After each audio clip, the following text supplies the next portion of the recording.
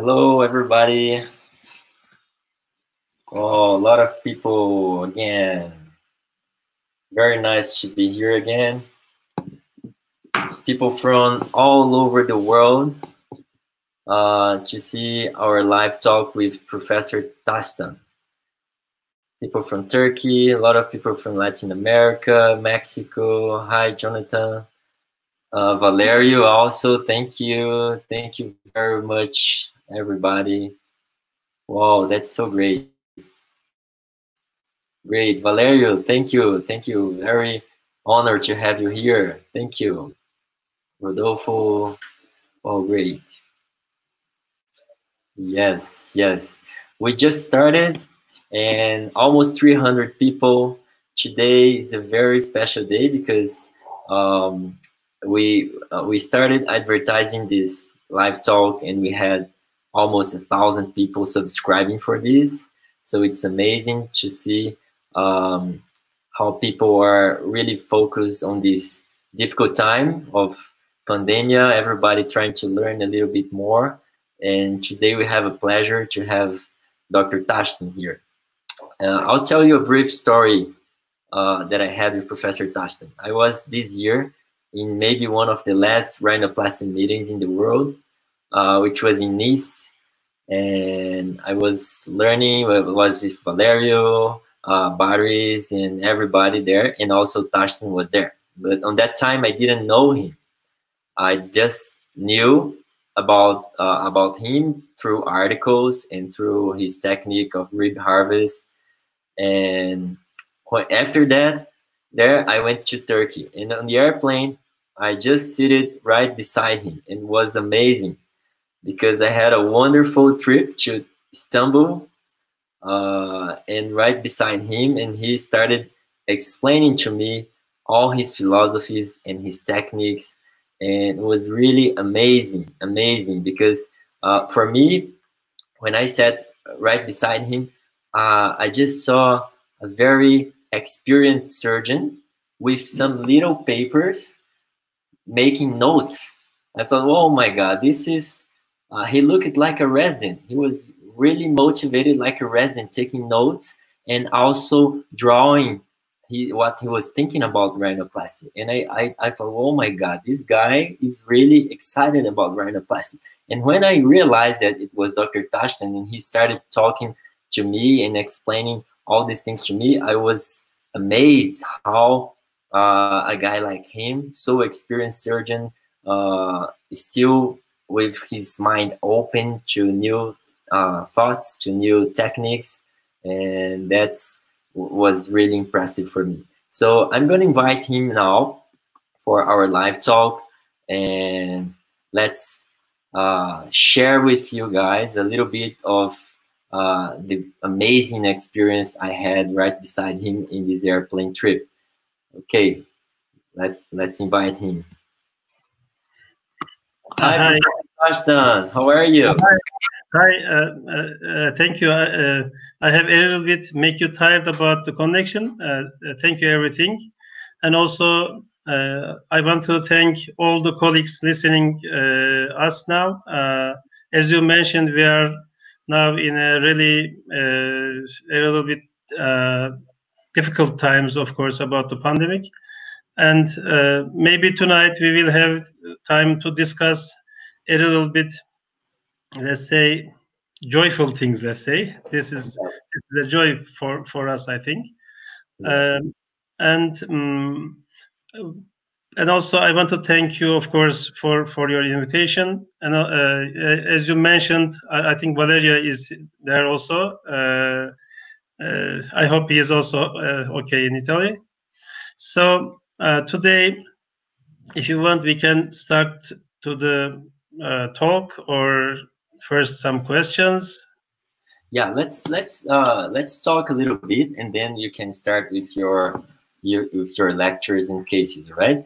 Yes. Just to show a little bit here, very briefly, because I don't waste time with that, but just to make a little, just to show people a little bit about the experience we had, just about what I just said. Yes. Can you see?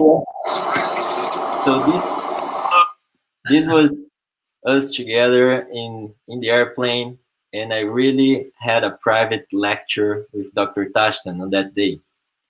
He explaining the philosophy that why cutting the rib in oblique fashion, and was amazing. Was amazing this day. And here a little bit more. Let me show here. Can you see that? I'm just completing my bad English with the drawing.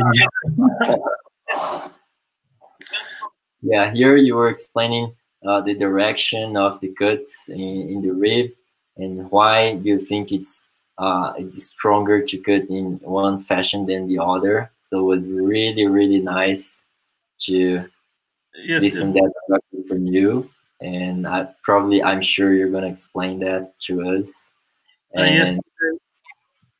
Like 16 to 20 millimeters. Yes. Yes. And the sole is a 10 millimeter segment of the circle. Okay. So the slope, the curve of the teeth, just fits your wrist motion. Okay. That was really interesting also, because people they have doubts about how using the instruments, and you taught me that you have to have an axis, right? And through this axis you don't make a lot of you don't need to be strong to use your saw, Tastan Chakir saw. So I think it was really interesting. And just one last thing before we really start here. Here about your saw, your rib cuts, yeah, your article, right? And some more things, and also your saws, your instruments design. Yeah, so great. So Dr. Before we really start here, we have now almost a 500 people watching us. That's amazing. Hi, Tom. Yeah, tell us a little bit. You live in Ankara, right? You don't live in Istanbul. Yes, and I was so amazed how you were like a resident there, drawing and thinking about techniques, and you were making notes of the meeting. So I was really amazed with that, because we don't see so many experienced surgeons and senior surgeons like you so interested about new things. So it was really interesting to see a guy with your level still studying and putting your mind working in new concepts and new things. And I would like to know from you a little bit about this. You know, you're a very experienced surgeon, and you designed some instruments. Yeah, you designed some instruments. How is that? How is your passion for rhinoplasty? How did it start? The working passion of your mind, you mean? How it works? Yes. Actually, it's the whole thing is basically the same. Actually, everything connected to each other. Let's say when we talk about the instruments we are using with our hands. So the instrument must fit to the anatomy of our hand. I mean, so we need a very precise line of movement of the instrument. So the fixed movement is only at our wrist. So if you try to move it with your arm, then you cannot move at the same line. So you have to need a reference when let's say modifying an instrument. And about rib, actually the same idea. It's about just trying to understand the nature, let's say, what's happening around us. In many of the meetings, I just mentioned that rhinoplasty rhinoplasty is we are, let's say, even with when we think about a structure, it is the equilibrium of forces are in balance, and when we touch it, we just change its intrinsic balance, and we have to reconstruct a new balance of affecting forces. So maybe maybe I can forget to mention that. So during rhinoplasty, there are many forces affecting that structure. When we touch it, then we destroy the forces more or less. Then we have to reconstruct a new balance of forces. So when we look to the structure, the affecting forces are as important as the shape of the skeleton, let's say. So when you are touching the lateral crura, you have to consider its resistance and affecting forces. About the rib, I will show that. And about 1 hour ago, I just draw with my phone something more to clear the explanation. You can, when we think about our cage, our thoracic cage, let's say, it is preserving very important structures like heart, lung, etc. So when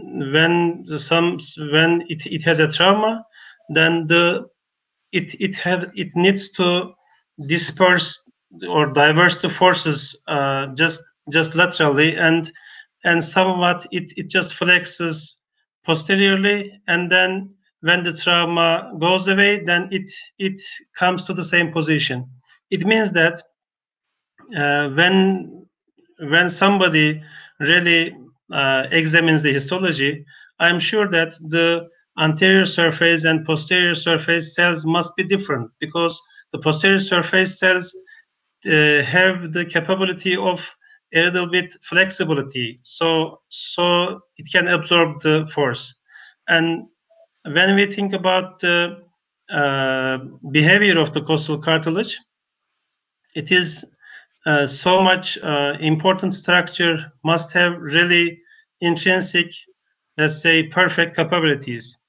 When we touch the rib, I mean the, let's say, classic way, it just cuts the rib in coronal section. Yes, coronal plane.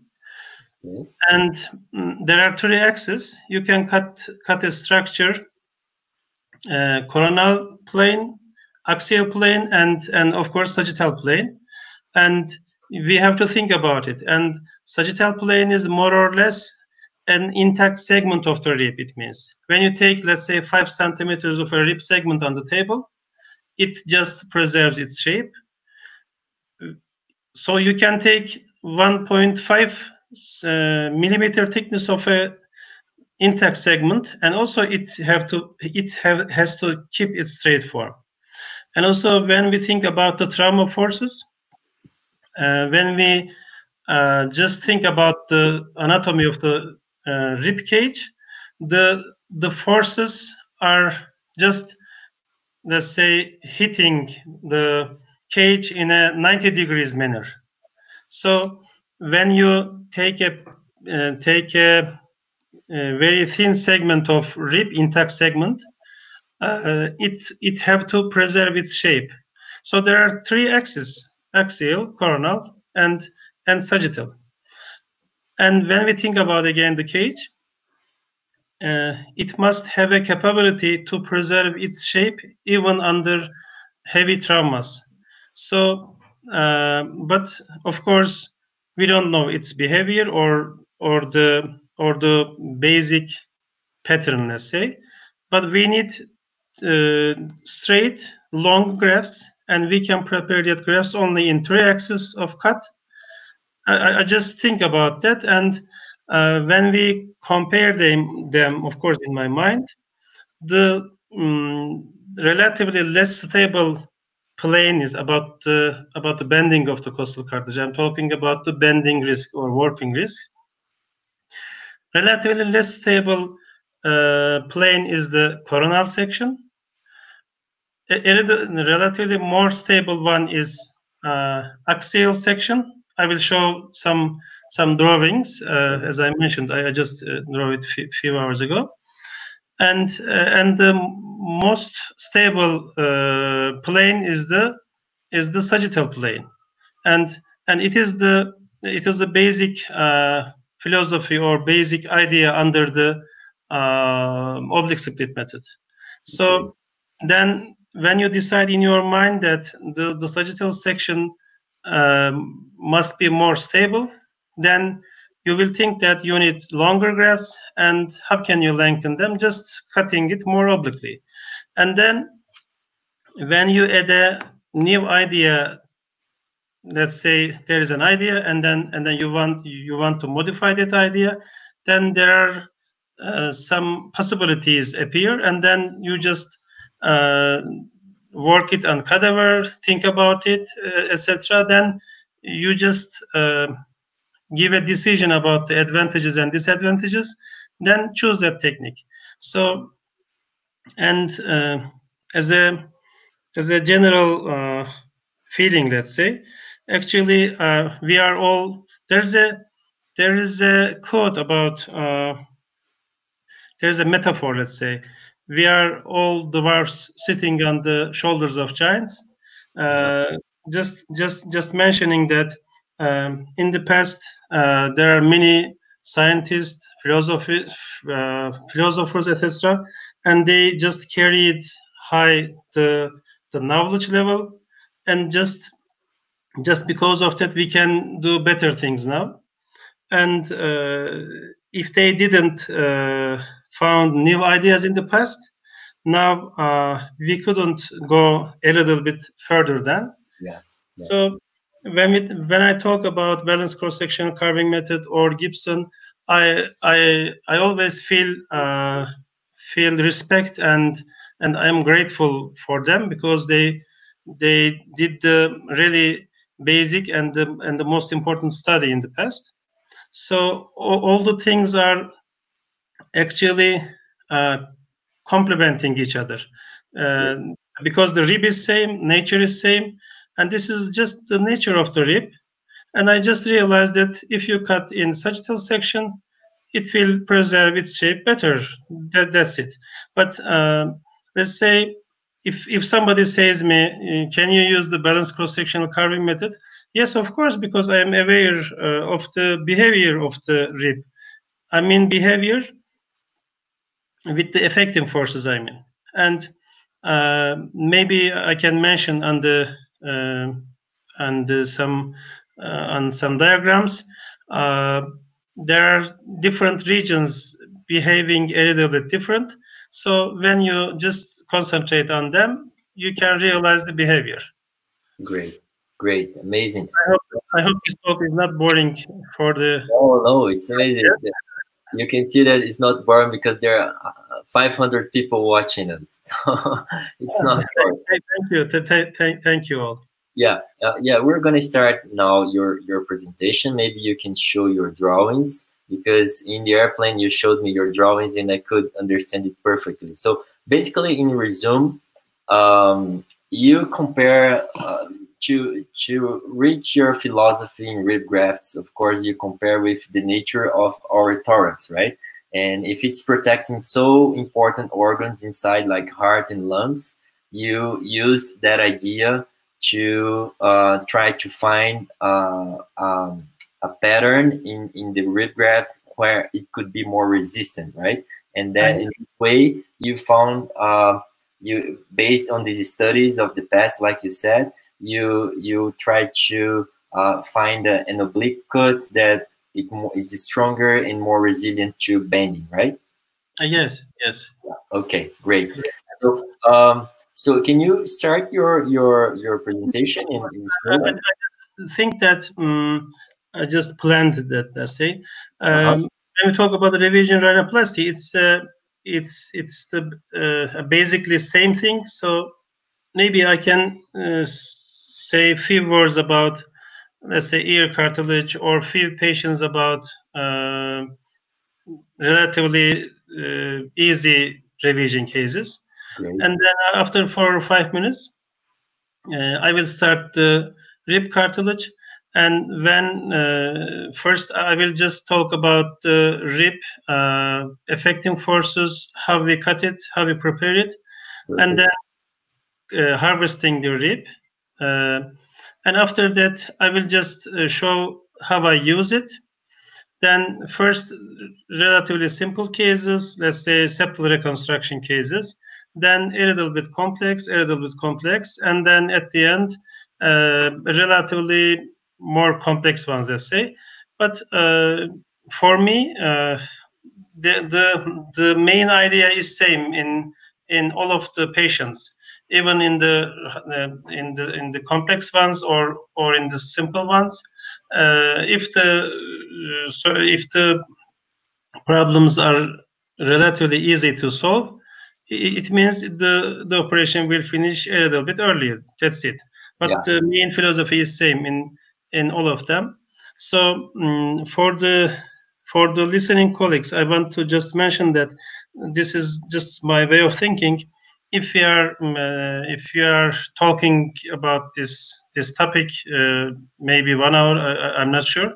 So I just want to know that they really learn something maybe different from me. If they have any further or better opinions, also I want to learn from them. It will make me really happy, of course. And then I can start the presentation. Sure, great. Thank you. Okay. Let's thank you. Okay. I'm just...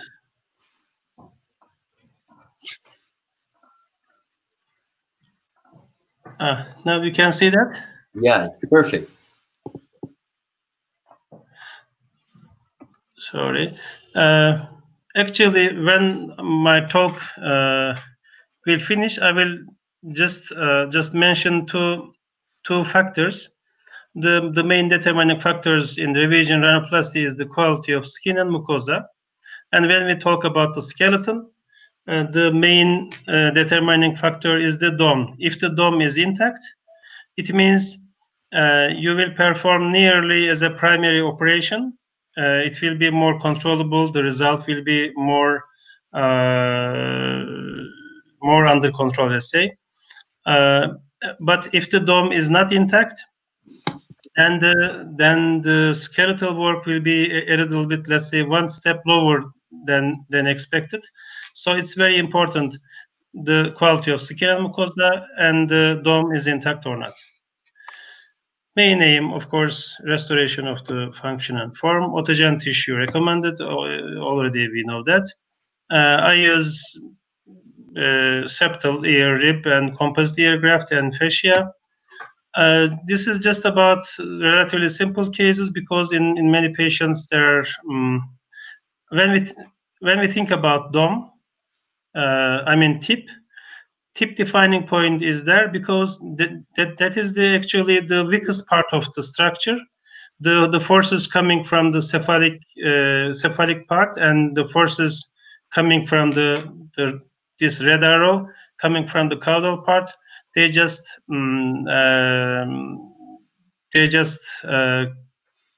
here there is a, let's say, they just face at the tip defining point, and we have to know that the tip defining point is the least resistant part of the structure. So when we make a lateral crural steel, I mean when we bend the dome lateral to the natural tip defining point, we have to know that we have to perform further maneuvers to weaken that region, because when the effect of the suture material ends at the postoperative period, the tip shape will not remain same as in the operation. So this is a patient. She had 2 previous rhinoplasties. I just take ear cartilage. The lateral crurals are long, so they just a little bit protruded into the vestibule. As you see, the tip is a little bit pushed caudally. So the main problem is the length of the lateral crura. when you shorten the lateral crura, I mean lateral crural still and medial crural overlap, then everything will be better. And also alar button grafts supported the lateral walls. And this is a little bit not difficult, but the dome is a little bit more destroyed, let's say. And of course, there are osteotomy, open roof osteotomy problems. But I just want to pass these patients a little bit faster because I will talk about rib. So in this patient, as I mentioned, the dome was not intact, so there is much work to do. The disadvantages in such patient, the tip rigidity, it will remain about 5 or 6 months, and then in time, maybe after 1.5 years, it will become more not natural, but more tolerable or more flexible. So when the tip or dome cartilage is destroyed, our work will be a little bit more complicated. A few words about osteotomy problems. When you face a revision patient, performed osteotomies in undesired manner, let's say, first I just try to turn to the previous operations last step, let's say. Think that, let's say, this patient operated 3 times previously. I just mobilize everything as it was during the last operation. Here, I just perform on the right side. I perform 2 transverse osteotomies, and then the lateral osteotomy, just move the lateral wall. This is also true for the trauma cases, crypnosis. If there are different axes of fractures or like these iatrogenic positions, you have to just release the skeleton at the same manner and then reconstruct everything again. So this is a 6-second patient. We will talk on the video of this patient. I just want to show the ear cartilage harvesting. It's a short video. I just prefer anterior approach, as you see, and the perichondrium have to be undermined. Let's say the perichondrium is with the flap, so the cartilage anterior surface is bare. There is no perichondrium. Here, I just resect the Simba and cavum concha separately. You see there is a 3 millimeter or 2 or 3 millimeter of cartilage breach in between them. So it will help to preserve the shape of the ear.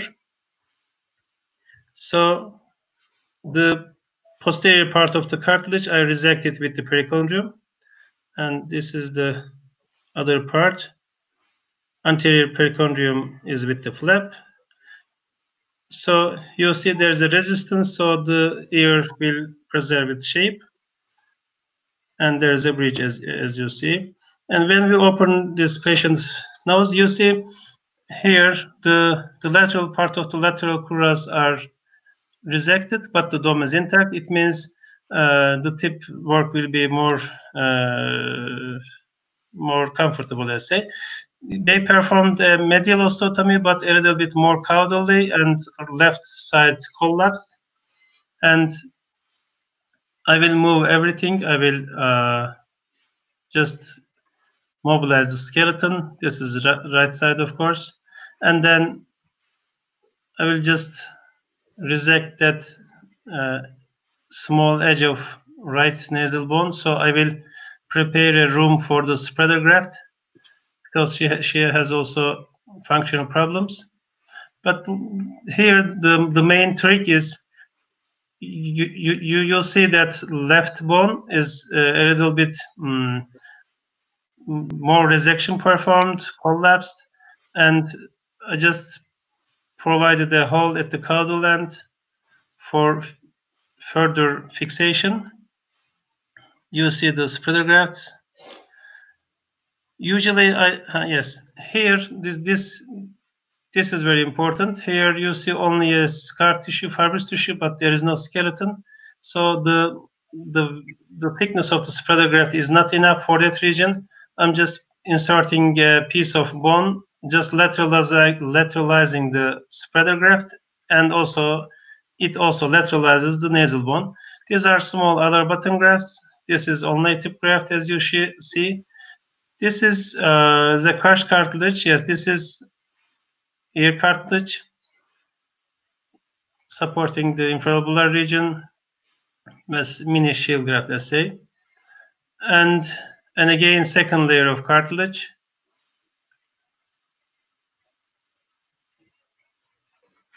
During tip work, two layers of cartilages are okay, but if you use 3 layers, there will be circulation problems, not circulation problems. Your graft may tendency to absorb. She has a very thick skin, so all my grafts are finished now, and then I'm just using 2 pieces of perichondrium res to provide 2 different tip lights.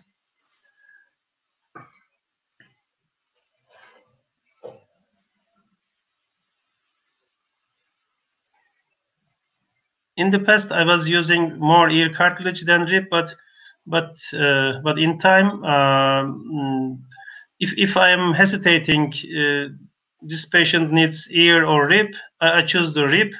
This is diced cartilage, just for camouflaging the dorsum, and afterwards there is a small suturing at the for to close the gap around the supratip region. And I think it's okay. And in thick-skinned patients, I think you need more volume of skeleton. So in such patients, it will be more comfortable to use rib, I think. So the asymmetry go away. That's it. About rib grafting, now this is our basic topic. In the past, the rib was basically required as a dorsal graft, but after the evolution or the development of the structural approach, indications, of course, expanded. Some of the surgeons hesitate to use costal cartilage because of the risks, such as pneumothorax, pain, scar formation, warping problems. And this is a cadaveric cage. This is the free margin. This is the 8th one, 7th, and 6th one. So I usually prefer 6th or 7th one, and we will talk on it actually. And few words about the behavior of the rib. The synchondrous region, maybe this region is more clear to show or clear to understand. This is the 6th one, and this region relatively more stable than the other regions. If you use this region, in each direction, the graft shape preserves its straight form, and other things. And about this is the balanced cross-section carving method, segment resection, the red one, and this is oblique split resection or harvesting of the rib. I just resect like this. First, I just measure the longest graft I need. Let's say I need 3.5 centimeters. Then about 4 centimeters of a length I just measure, and then 1.5 or 2 centimeter width of rib block will be okay, or will be enough for all of the operation. Even you can perform two rhinoplasties with such a graft, because you will use all the whole cartilage. And these are, I just perform them with my cell phone to make clear the idea, let's say we just resect this balanced cross-sectional carving graft, and this is the oblique split. You can carve this segment, as I mentioned at the beginning, 3 different planes: coronal, axial, or sagittal. And when we just imagine that we are looking to the cross-section, this is the balanced cross-sectional carving method. It means coronal. This is axial. Maybe here, yes. These dots are just trying to explain the axial. Of course, this is not exactly axial, but just to mention the idea. And this is the more or less sagittal, let's say, and this is the oblique split method graft. So the rib is same. Just this is just you have to measure at the beginning of the before harvesting. You have to measure the longest length of the graft, and then accordingly you will measure the length, and then just take like an oblique fashion. And about the harvesting, first I will show very old slides, maybe I'm not sure, but 12 years ago, I think, because I was performing 3 centimeter incisions, a little bit larger, so taking the photographs were more easier. So our colleagues will see clearly and understand the story, and then I will show how I am performing the harvesting. So it's very important to keep muscle fibers intact, reach the anterior part of the perichondrium. This is 7th cartilage, 7th rib, and reach the anterior perichondrium. And here S-shaped incision, but I'm not performing S-shape now. I'm just performing only a long incision anteriorly like this, and then elevate the perichondrium, take the rib, then just close the perichondrium. Not important, but I'm just performing differently. Elevation of the anterior part, and then in the past I'm just resecting 2 or 3 millimeter segments of cartilages from the medial aspect and from the lateral aspect of the rib segment. So before posterior perichondrium elevation, the rib cartilage, it will be more easy to elevate the posterior surface. And as you see, resecting segments from the medial end, and then of course also I have resected a segment from the lateral end, and then easily I just elevate the posterior perichondrium. You see the posterior perichondrium intact like this, and then muscle fibers more or less intact, perichondrium intact. This is the segment, and then first close the perichondrium and then repair the fascia. Now I'm using this like handsaw, let's say. First performing the lateral and medial aspects of the rib, I just cut with this saw. I'm just feeling the cut, the depth, everything, and then I'm just rotating the instrument, and then can see the depth also. But you can feel every cut of the instrument, because you are feeling with your we are feeling with our hands, of course. This is about the endoscopic, and this is the 8th one, this is the 7th one.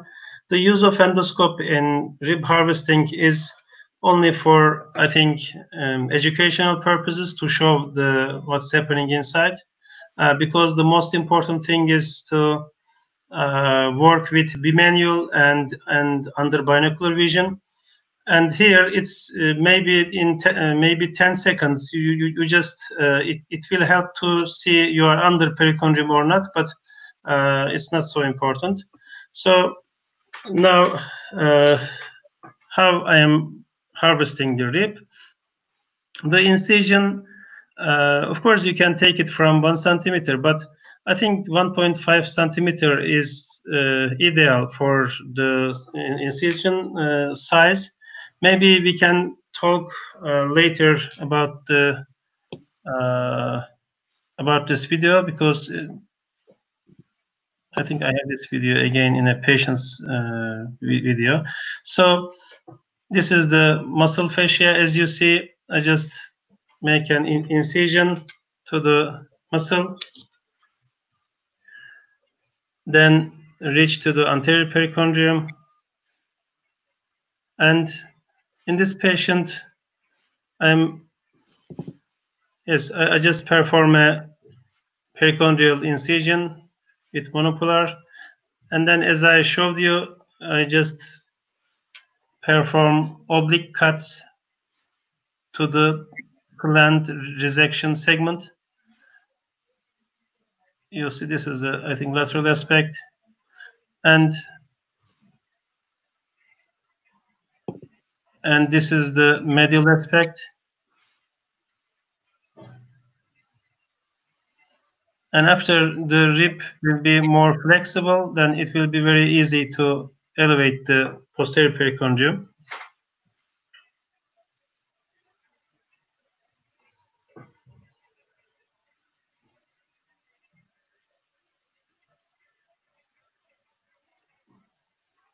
Maybe it's better to mention that the incision, yes, here again, I have to explain something. This is what happened inside, medial side, lateral side. I just perform such cuts and then elevate the posterior surface with an elevator, and then take the rib out. And when we measure it, you see that it's about 4 centimeter in length and 1.5 centimeter in thickness, and checking for pneumothorax, as you see. So about the incision, a few words. Of course, 1.5 centimeter is enough. If you perform, let's say, 1 centimeter, then the flap edges will be more traumatized, and at the postoperative period there will be more scar formation, or the scar will be more visible. Less experienced surgeons, I think, they can easily perform between 2 and 3 centimeters, but you don't need to perform an incision more than 3 centimeters. And about the prevention of graft warping, Gibson and Davis mentioned that the only definitive method to overcome cartilage warping is to avoid cartilage carving. They are just trying to mention the behavior of the rib, actually. But we need straight grafts. This is balanced cross-section carving method. This is, I think, this is not due to the technique. The surgeon actually couldn't understand the nature or the behavior of the costal cartilage. So when we take the rib out, you see bended different directions. So she had 4 or 5 times operated previously, and when we take the dorsal ulnar graft, it also bended. I'm trying to say that we have to understand the natural behavior of the rib, so you can cut the rib in 3 different directions. If you are aware of the affecting forces, it doesn't matter for the surgeon, because if we know, we can control that forces. In the past, many different authors perform different things. As you know, Gunter with cow-wire stabilization. Another colleague used 2 different grafts face-to-face. These are cadaveric grafts, cadaver grafts. Or, you know, dice cartilage in fascia, but this is only for dorsal ulnar graft. Or another author performed multiple partial cuts to break the forces, but this is also ulnar graft. Another colleague from Turkey also performed the same idea. And as I mentioned, we need straight grafts in varying thicknesses. Oblique split method. This is oblique split method, just splitting the rib in an oblique fashion. That's it. So when you need longer grafts, of course, we need, as I showed, the harvesting part. we usually need 3.5 or 4 centimeter of grafts, and maybe a few words at the peripheral region here. Let's say, of course, there is not a clear border, but the peripheral cells tends to contract, and the central cells tends to expand, and they are in equilibrium. So when we carve, let's say, only one periphery, and the equilibrium of forces changes, and this graft just tends to warp to the other side. It will be at the same plane, but tends to bend to the other side. So there are many differences in patients' rib behaviors. What I mean, let's say if there are 100 revision cases and you perform revision, probably if we think really in detailed manner, all of the patients' ribs more or less behave differently. So this is just not an advice, but I cannot find the correct word. Sorry about the English. So when you morphologically see the graft, if there are gaps, clefts, so it means that if you carve or if you cut only a strip of cartilage, then all the force equilibrium will change, and you cannot control it. Maybe in 100 or 200, in 100 or 200 patients, maybe 1 or 2 patients, you will face such a situation. So if you look to the surface and the surface is not morphologically homogeneous, the behavior will be different. If the cartilage is a little bit more ossified, then there will be no bending problems. But in such patients, cartilages will not suitable for the lateral crural reconstruction, because we need a little bit curved grafts or lateral crural reconstruction. We will talk about it. We have performed the cadaveric study or animal study. It's not necessary to talk about it. This is the article. This is a very old video just to show the behavior of the cartilage. Actually, this is I'm just artificially left the cartilage to dry on the table. One side is in paper thin. This is about 10 or 12 years ago, I think. I'm not sure. One side dried faster than the other, and it bended. You will see that. And then I will just immerse it into saline solution. When hydrated again, then the shape becomes straight again. This is just to convince the listeners, because just we cannot go to a conclusion from this video. I'm just try to show the surprising changes.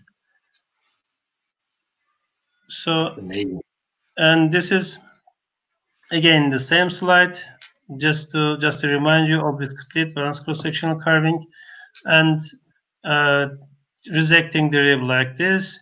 In about two or 3 years ago, I just performed in few patients to provide lateral crural stress, just curved blade, and then just cut in this manner. Actually, it works, but I don't advise to perform this, because everything must be homogeneous. Now this blade is straight, and then the graft is straight. So this is, you cannot rely this curved blade. But I performed in the past, and it worked enough.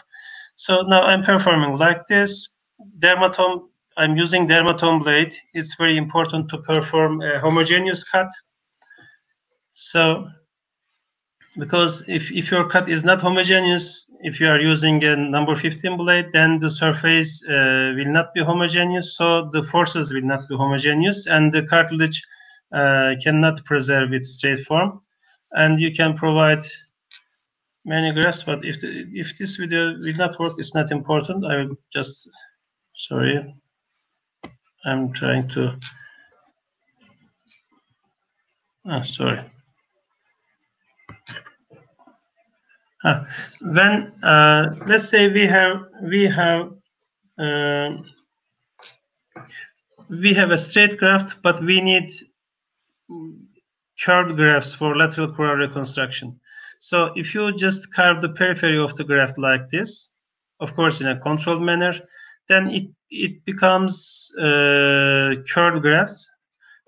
So it's very important. Lateral crural reconstruction must have to be performed with curved grafts. Sorry, this video. And oblique split method provides straight grafts, and you can provide all of the grafts from one piece of oblique split graft, except except L-strut reconstruction and sometimes dorsal onlay graft. And this is septal strut caudal part. This is about 10 or 12 years ago for the publication.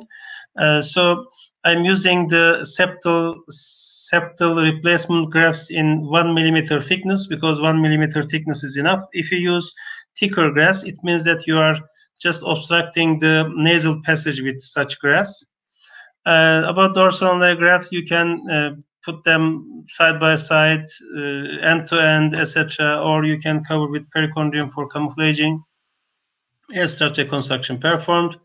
And dorsal onlay graft, you see here, you see the postal perichondrium on lateral aspects of the graft to provide smooth transition. This patient also belongs to about, I think, to 11 or 12 years ago. This article is about oblique split technique septal reconstruction, and also about the dorsal onlay graft, as I showed this video. Yes, and another option when you need I'm just to say a few words about the diced cartilage in fascia. These are oblique split method grafts. I just put them like this, and over it diced cartilage in fascia as Master Daniel's method, let's say. And here's a patient, but about last, I think, 4 years, I'm not using diced cartilage in fascia because fascia behaves as a barrier to the diced cartilage, I think. So there are so many young colleagues listening us, and if they have energy to work this or study this, they can study, because I'm sure fascia behaves as a barrier. So if your dorsal onlay graft is a little bit thicker than 2 millimeters, have more risk of absorption. I'm not using, I'm just using diced cartilage and just costal perichondrium over it. And about the costal perichondrium, the cartilage surface have to be at the same anatomic position. The cartilage surface face or looks to the skeleton. And few case studies. This is a simple case. He had 2 previous septoplasties. He doesn't have any aesthetic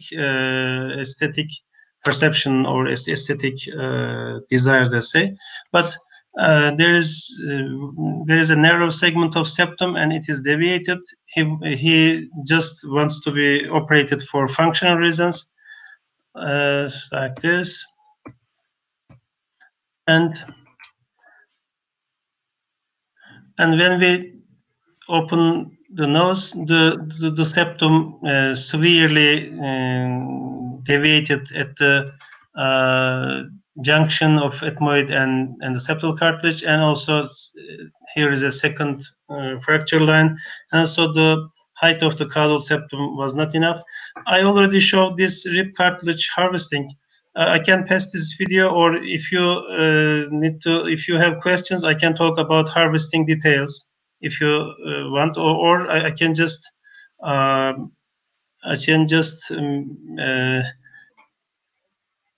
yeah, you can continue, Dr. Tastan. And then I will talk about different things again. So about I have mentioned few words about the incision, and now about the pain. It is very important to preserve the muscle fibers. The most important one is muscle fibers.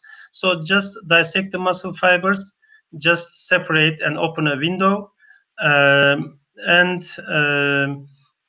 it's better to repair the fascia also. If you preserve the fascia and if you preserve the muscle fibers, the patient will have very minimum or no discomfort at the postoperative period. And the other thing, you can I'm usually taking the anterior part of the perichondrium because there are nearly 50% of cases are revision cases, and they had operated more than let's say 2 times. So I mentioned that the cartilage surface of the perichondrium have to face to the skeleton. And the other thing about the dorsal layer graft, the dice cartilage, it's if you need 2 millimeter dorsal augmentation, maybe at most 3 millimeter, you can use dice cartilage and over it costal perichondrium. But if you need more dorsal augmentation, it's better to use rigid cartilage graft, and over it, let's say less than 2 millimeter bulk of 2 millimeter thickness of dice cartilage graft will be okay. Yes, here is the oblique split method grafts. First, I'm just trying to reconstruct the L strut. I provided a hole at the caudal edges of the nasal bones and fixate them with PDS, and inserted the caudal strut and fixating them now.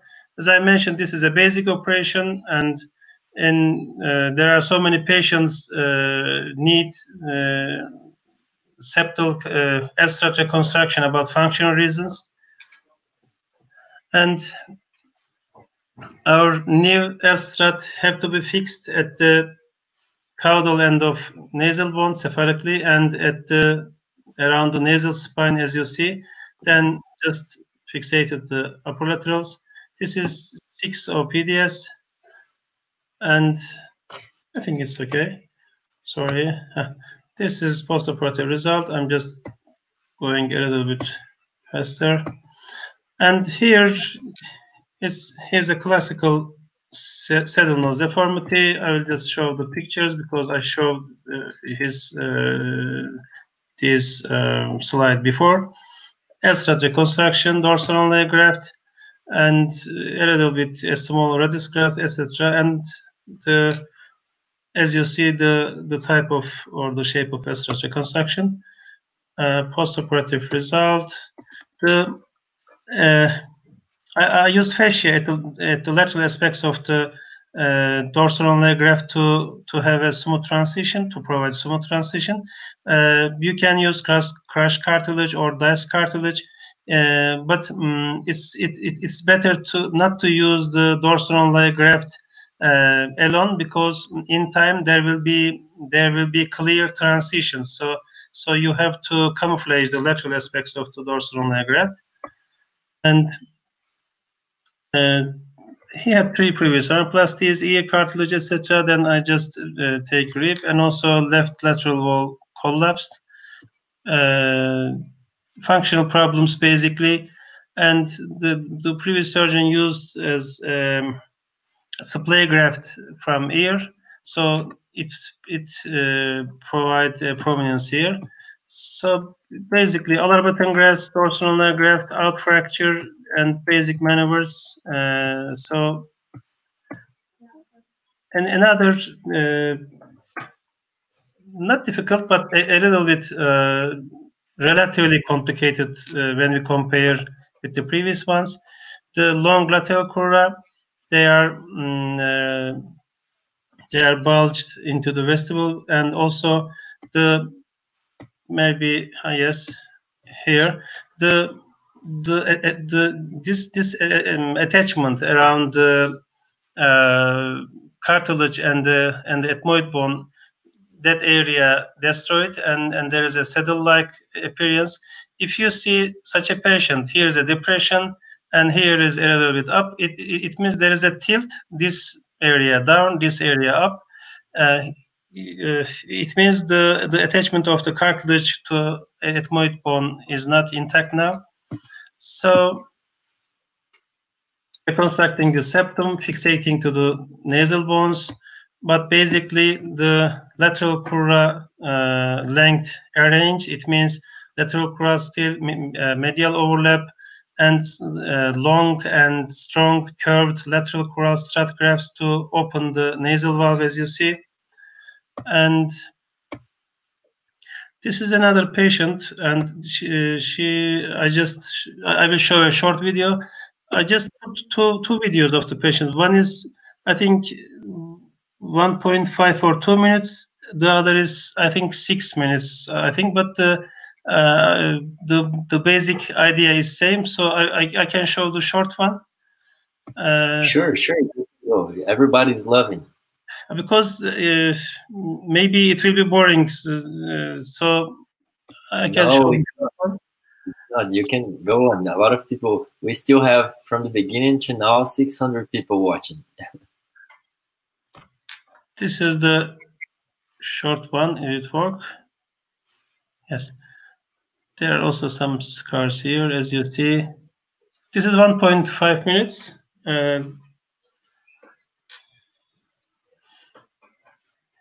And lateral crural still, medial crural overlap, but the skeleton not so strong, let's say. And L-strut reconstruction. The segmental L-strut reconstruction is advantage because you can arrange the rotation, height, etc., and then fixate the two legs of the L-strut. And this is lateral crural strut. This a little bit curved graft, this one, and fixated. We will also discuss is it better to insert it over the lateral crural rest or under. I'm usually placing it over the lateral crura, but in some patients it is better to put it under. So in more collapsed patients, it is better to put it under, but generally over. So you see disc cartilage over it, costal perichondrium, and also I camouflaged tip grafts, infralveolar area, everything with the rib perichondrium.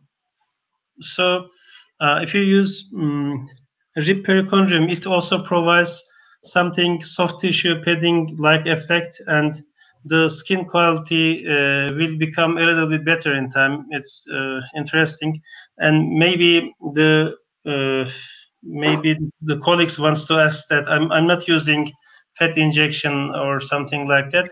I'm sure it works better, but I faced many patients seeking for revision, and in, let's say, around third revision, somebody performed fat injection, and there is probably infection and also skin contracture, etc. So I'm just as an ENT surgeon, I'm just afraid to inject fat to the tissue planes. But as Torimi performed, it will be more logical to use microfat or nanofat to support the stem cell activity with the costal perichondrium or fascia. So I don't have enough experience to give advice about fat injection. And this is a long one. Yes, this is the long term. So the patient is living in another city, so she took photographs in that city. So after many attempts, we have these photographs from the patient. So this is a little bit more complicated. The cartilage to ethmoid junction, that area is not intact, and also a crook nose. You see the facial asymmetry. The right side of her face is smaller than the left side, and it's very important to clearly explain the patient what will be corrected or what will not be corrected, let's say. So her facial asymmetry will stay same. The base asymmetries will be same, maybe better, but you cannot correct it. In such patients, I'm performing alar base release. I mean, I'm just undermining this area under the periosteum. Maybe we'll talk later. So Kirk knows there is a detachment here, and also she had septal perforation. So I will not show septal perforation video, but what I had performed, I just in the past, about 10 years ago, I just think about septal perforation repair. There are so many techniques, but in special situations, you can use inferior turbinate composite graft for repair. If your flaps cannot close the gap enough, then you can just insert a composite graft here. The black area is bone and the gray areas are mucosa, or you can just directly close with a composite graft. But of course, this is not our discussion. In this patient, I just elevate bipedical flaps, and the remaining gap I just closed with a composite graft.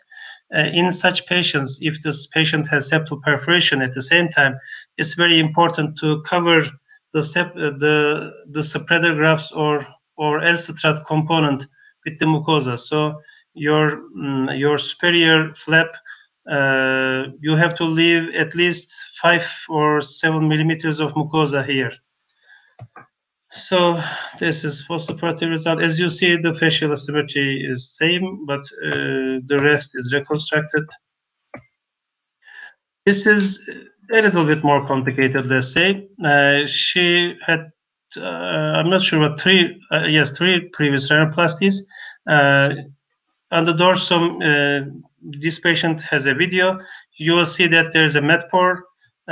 She has bad odor, something inside. I mean, tissue reaction. So in such patients, it's difficult because such alloplasts changes the skin quality. They very strictly adhere to the subcutaneous tissues, and you have to separate the flap from the implant millimeter by millimeter, let's say. And you see the dome is not intact and interestingly destroyed. And as you see, and here the lateral part is intact, but the dome destroyed.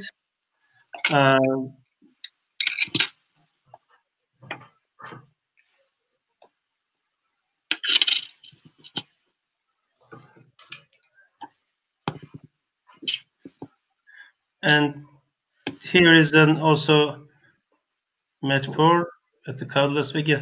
This is just to show you how the skin affected and how it is difficult to elevate the skin.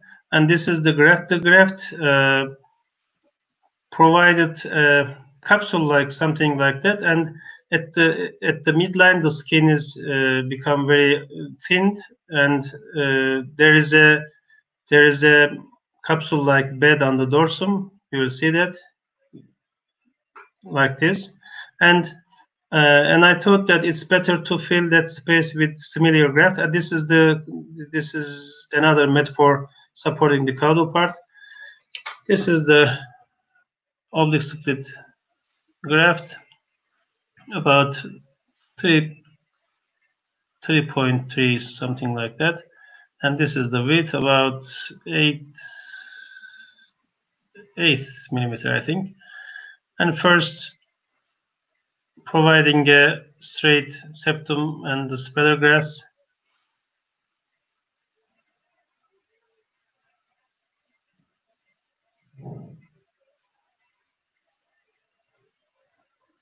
You see the dome, and I just try to. Of course, there are many options, and first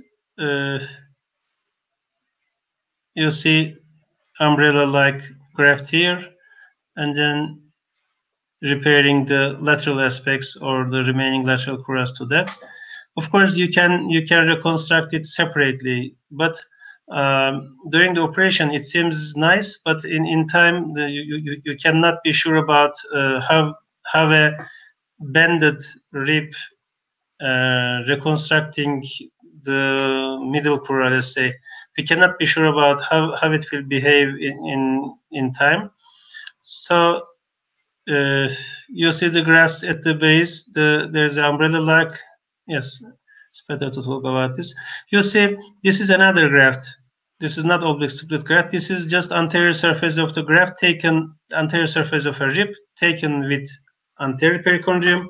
I'm making multiple parallel millimetric cuts. As you see, there are many pieces attached to the perichondrium. You see that it is nearly the same volume with the alloplast, filling the same capsular bed, like this. The perichondrium will behave, as I mentioned, as a soft tissue pad, and also the skin quality is interestingly better at the postoperative period when you use costal perichondrium. This is postoperatively, the skin seems good, but you see the tip. There are subcutaneous changes. There are, as I mentioned, the tissue changes, and you cannot provide a natural subcutaneous tissue in such alloplast used patients. So this is another patient. I just prefer to hide her eyes. She had, I think, 2 previous rhinoplasties. This area collapsed. Also, we have her video. One video is about 6 minutes. The other is, I think, about 2 minutes. We will choose the shorter one again. So this area is a little bit more laterally positioned. This area collapsed. And the other thing is they performed alar base resections, but the nostrils are small. But still, functionally we don't need to widen it. But if we try to perform scar resection, the nostrils will be more narrower. Then there will be functional problems. So I just explained the patient that I will not touch the bases. And the main problem is short nose. It's really too small and very rigid, so it will be a little bit difficult to make a bigger nose, to lengthen the nose. So I just rasped these bony protrusions on lateral wall, and left nasal bone, I just lateralized that. L-strut reconstruction, lateral crural are reconstructed with curved oblique split grafts. I think at the end of this talk, maybe this is very important to remember. Lateral crural strut grafts or lateral crural reconstruction graft have to be a curved one. If you use straight grafts, you will see that it's nice at the operating room, but at the postoperative period you will have functional problems. So a little bit modified rim grafts, infralobular graft, camouflage with costal perichondrium, and dice cartilage with costal perichondrium, as I mentioned. And you see there is no dome. They resected this area, and also this segment resected. There is no upper lateral cartilage. There is only maybe 3 millimeter rest, and the rest is only scar tissue. Here is the rest. That's it. And there is a small piece of septum. First, I performed the lateral L-strut reconstruction, of course, and then to support and lengthen the nose, tongue and groove fashion, I fixated the medial middle crural rest. You see the curved graft. And then I provided a, here is just a partial incision, and it will behave like a dome, and fixate to that cartilage and scar tissue rest.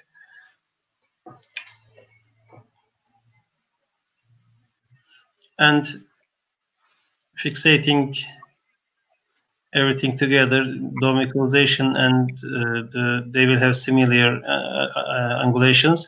This is the only septal cartilage rest in the septum. These are behave as rim grafts, just supporting that region, and costoperichondrium. Sorry, yes, and this is the postoperative period. You see, I just lengthen and increase projection, and the nostril shape turned into ellipse. I didn't touch the nostrils, and lengthened, and that's it. And this is more complicated because she has, as I mentioned, the main determining factor is the quality of the skin and mucosa, and about the skeleton dome. And you see, she had 2 previous rhinoplasties, but a young colleague, during the last operation, she had thick skin. She wanted a narrower tip, and our colleague performed skin resection from here. You see the scar tissue like this, and the nostrils are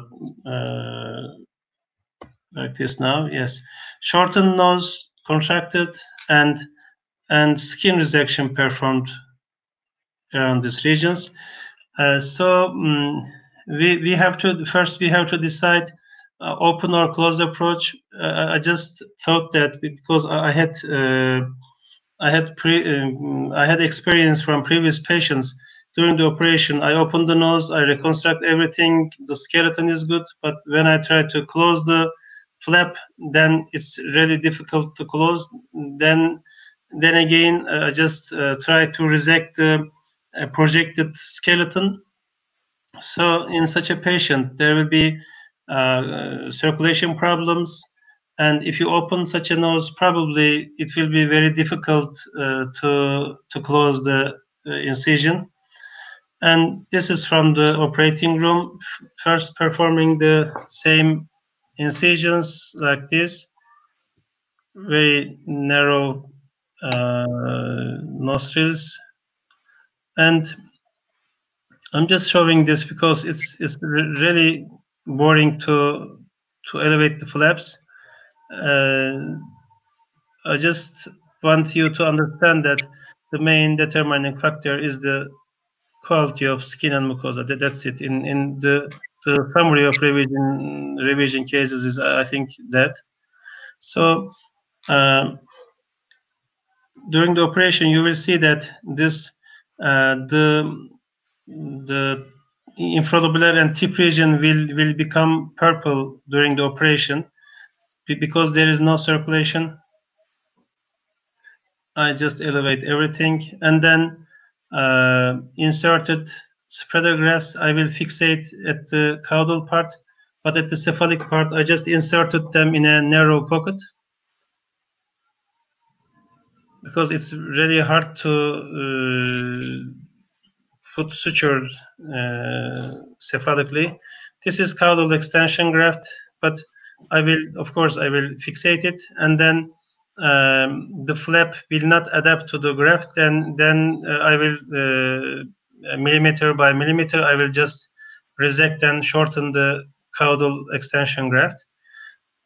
You see, these are thin grafts to support that area.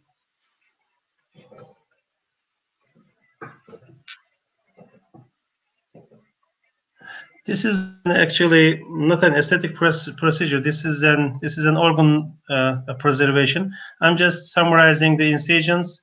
You see, here's a mini flap forming the apex. Here's a mini flap to the base, like this.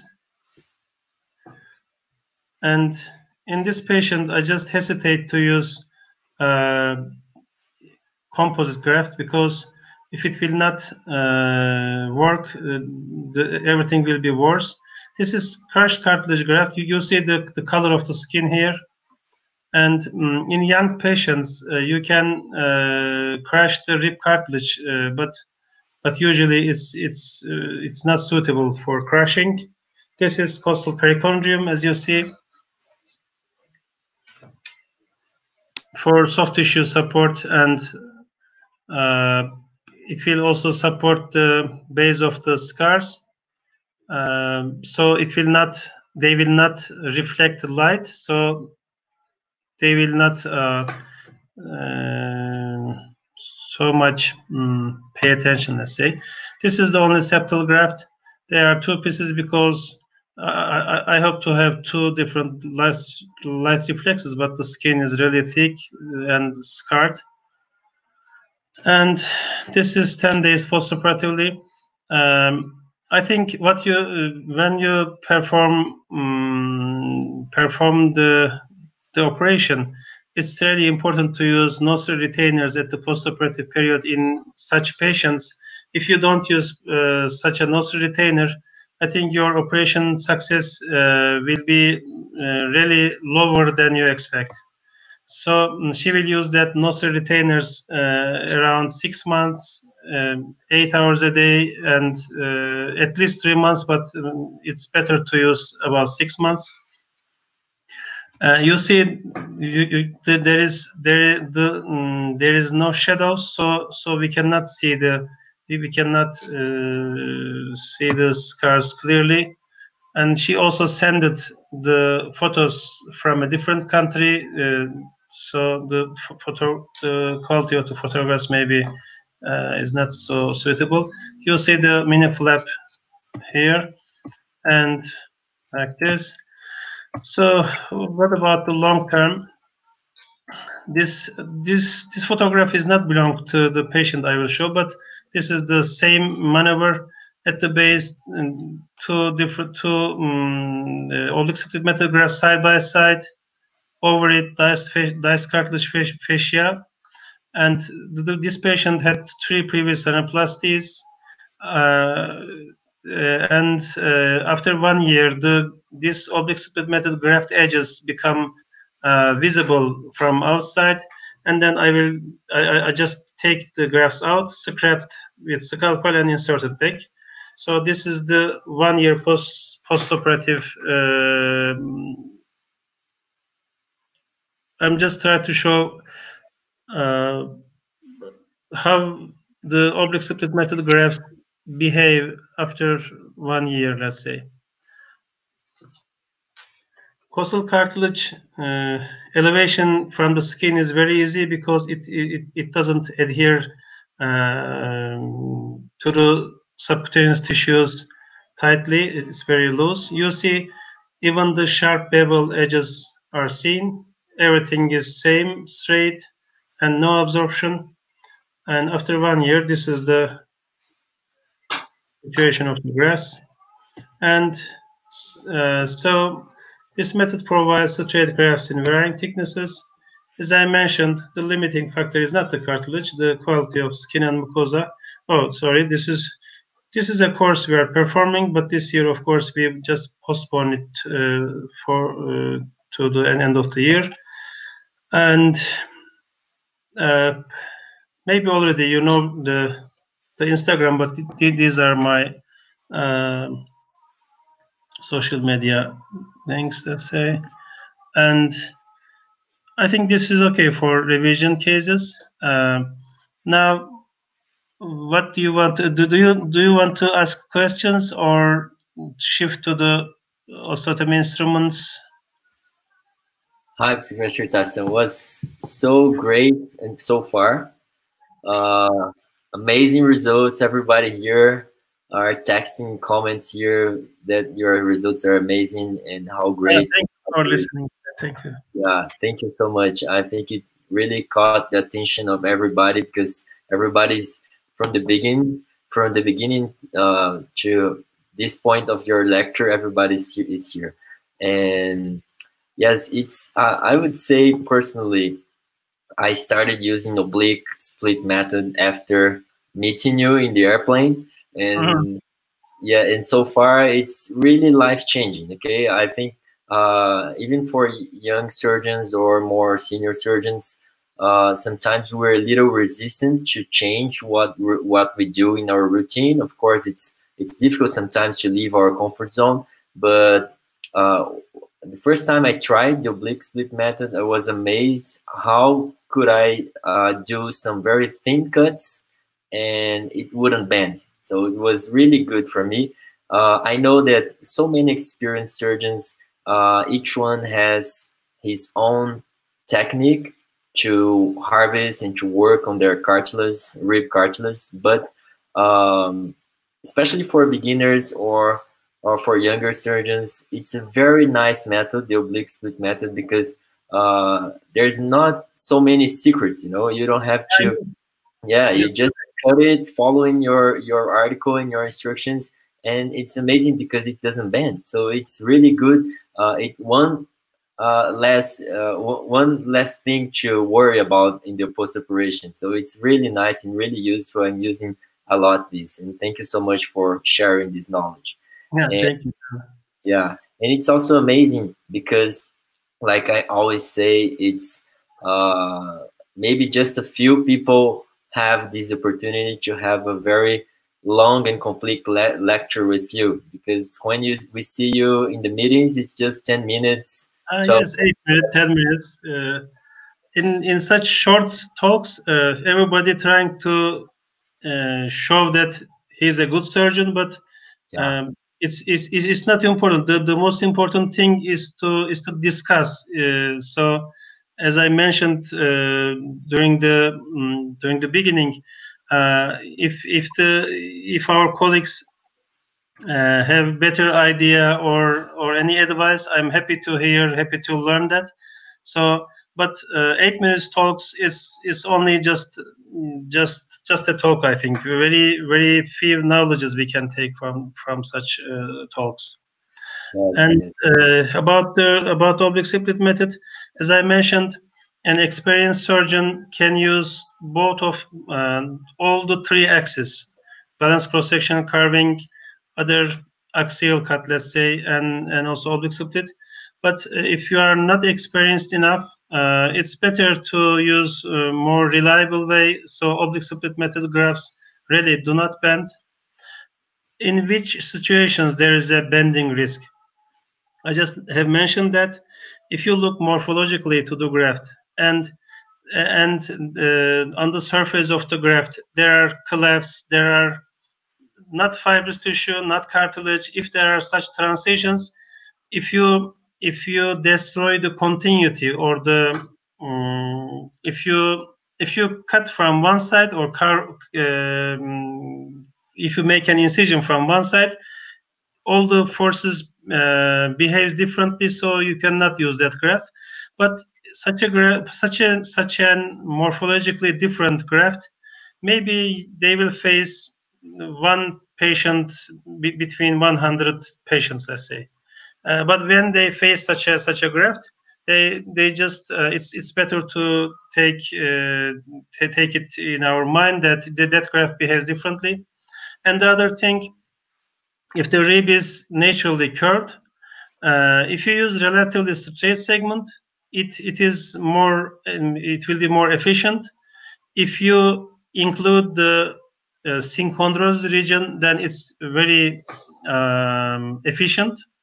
But if you use or have to use the curved segment of a rib, then at the tips of the graft, about 1 or 2 millimeters at the tips, the forces of one side is cartilage, the other side is mostly peripheral cells, the perichondrial side. So that 1 or 2 millimeter tip tends to bend, but if you cut that 1 or 2 millimeter, that's it.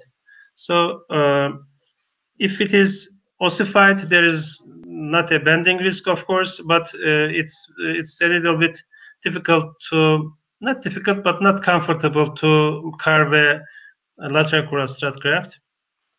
These are things just I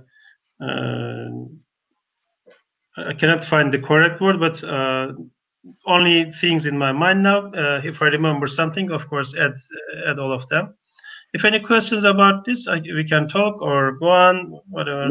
Maybe your lecture was so interesting, and we have so many things to discuss around this subject of rhinoplasty. Maybe you could talk a little bit about your instruments, because I found it also very useful, and you really think when you I think when you design your instruments, you think in a way to make our lives easier, because it's so useful, your saws. And I'm using your sauce, Tastan Shakir sauce.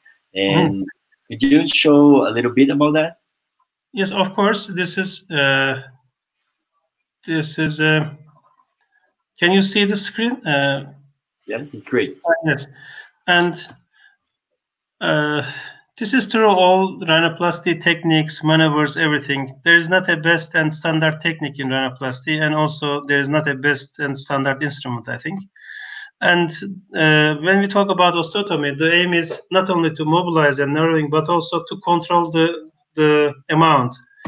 I mean, this is a cadaver, and you see everything is free enough, but do not collapse. So it's better to provide a hinge around lateral crura to transverse osteotomy transition. And this is the clinical equivalent of the bony work. Everything is mobile enough, but do not collapse. I'm using micro saws, mini rasps, and microstotom for lateral osteotomy. These are in the past, and after that, about 4 years ago, I just start to use piezo. After about 100 patients, I just quit to use it, and instead I designed these transverse and medial lateral osteotomy saws. You see at the lower piezo near middle micromotor, and that's the micro saw. And the tips are the tip is narrower than piezo. Piezo is about 0.6. Micromotor and micro saw is about 0.4 millimeters. As I mentioned, it works with your hand and only wrist motion like this. As you see, the wrist motion, only circular motions. And during our journey on the airplane, I just wrote that if you take a pencil and you just make rotational movements with your wrist, you will find the curve of the teeth. And this is my operating table about, I think, 4 years. This angulated one is for rib.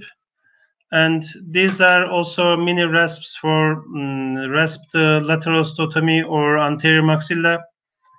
I have showed this one. I'm just showing this here because manual instrument we are feeling with our fingertips. So when you use a manual instrument, you can feel everything in a detailed manner.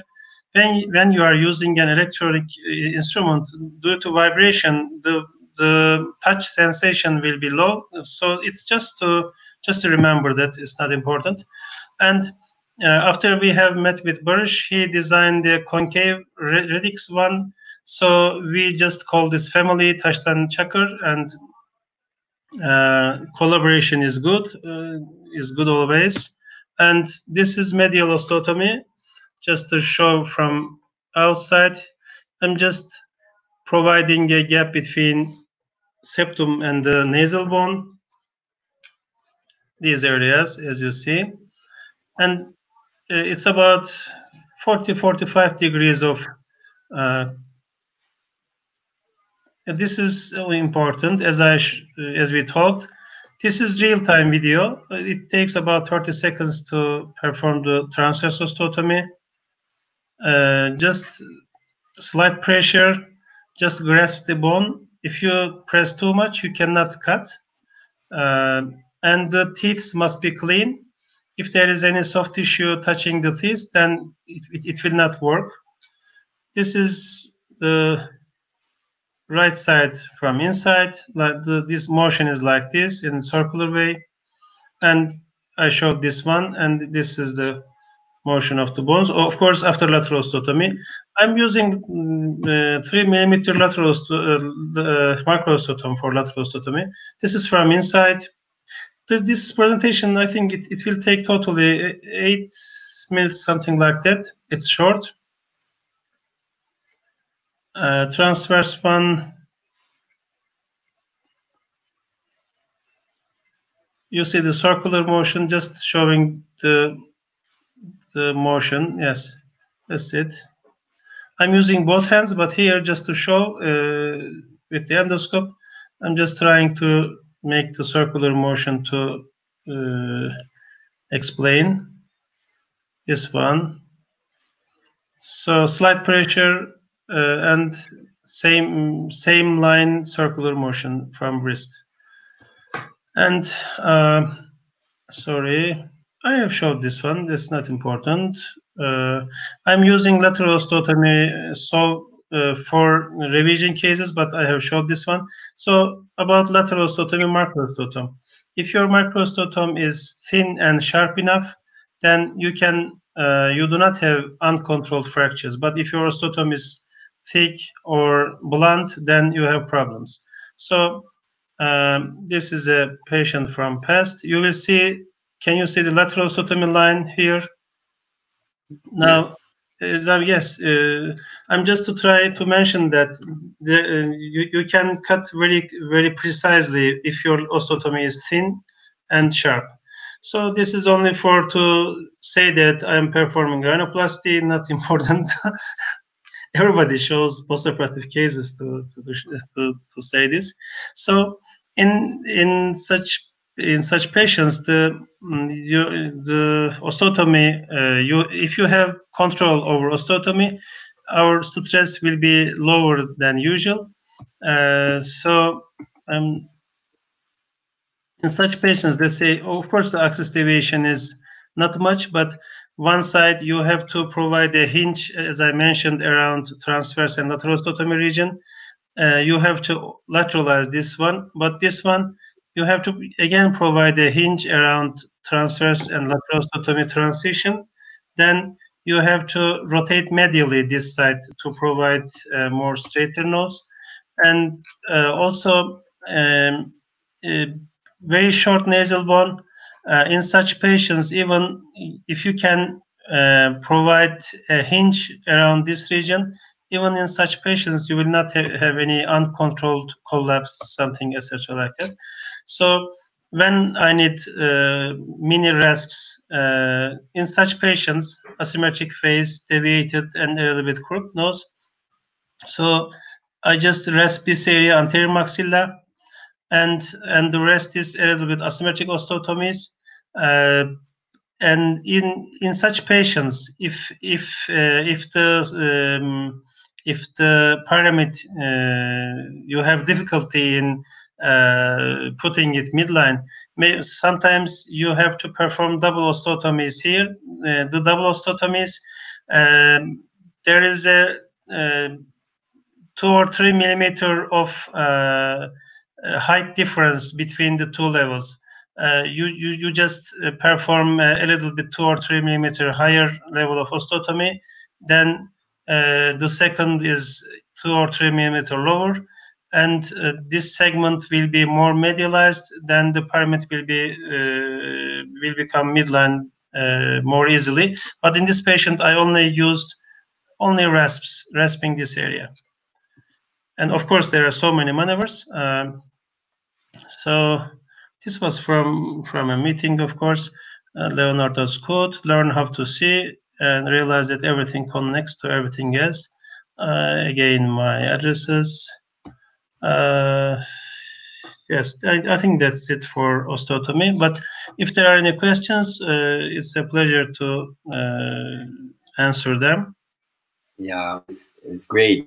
I'm using this, and it's incredible how fast it is to do the fracture, because it really cuts really nice one. But I learned first from Barry's, and then you explained to me the same thing. You have to have an axis, right? You have to really make your movement of that on the axis of your hand, and this way it really works well. It was really nice to have this.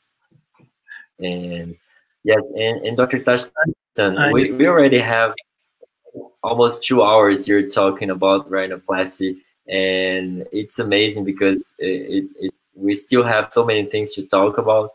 And one thing I would like to congratulate you is how people like you, right, around the world, because it's one of the highest number of subscriptions we had so far. And people really like you, probably because not only because you're a great surgeon, but also because you're so humble, and because you're so humble, you're always growing and always keeping your mind open to new things and to improve yourself. And I really like to thank you for the opportunity for us to be here and to learn from you with this complete lecture for more than 1 hour lecture. In this kind of lecture, we can really learn from you and not just see some of your cases, but really learn from you. And it was really amazing, really great. I want to thank you also for the invitation, of course, and especially for my colleagues listening us for, I think, more than 1.5 hours, or nearly 2 hours. So really, I want to thank you for all of them. Oh, thank you, Dr. Tastan. So because I know it's already late in Turkey, in Ankara, and we're already talking here for almost 2 hours. Okay. Today I'm gonna save your energy. All right. I'm not gonna open for so many questions. All right. And I would just like to thank you so much for the opportunity. Now we still have a little bit of your time with our mentoring group. Okay. Our mentoring group that probably they're listening here. We still have some minutes with Dr. Tastan. He's gonna talk to us a little bit with about some subjects. And I'd like again to thank everybody here, people from all over the world subscribe for this, people from Australia, from Russia, from Turkey, Europe, and Latin America, United States, Brazil. So a lot of people love you, and because what I said, not because you're just a good surgeon, but because you're a great human being. Thank you so much, Dr. Tastan. Thank you to all of our colleagues, and maybe in future we will learn something from them. There are so many young surgeons, I think, listening us. So thank you to all of them. Yeah. I'm just checking here. We had so far more than 1,500 people watching us. Sorry, how much? How many? 1,500 people. 1,500. Yeah.